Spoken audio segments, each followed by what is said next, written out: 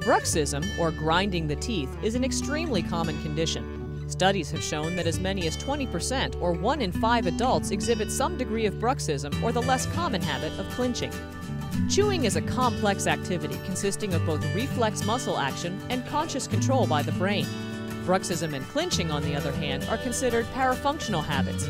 In simple terms, it means that muscles are working without conscious control by the brain. When a person chews normally, approximately 50 pounds of force is placed on the teeth. But while grinding or clenching, as much as 1,100 pounds of force can be exerted. Grinding places too much pressure on the teeth in unnatural directions, resulting in excessive wear and sometimes a fracture. It often shows up first as wear on the cusp tips of the canines. Most people with bruxism do it in their sleep.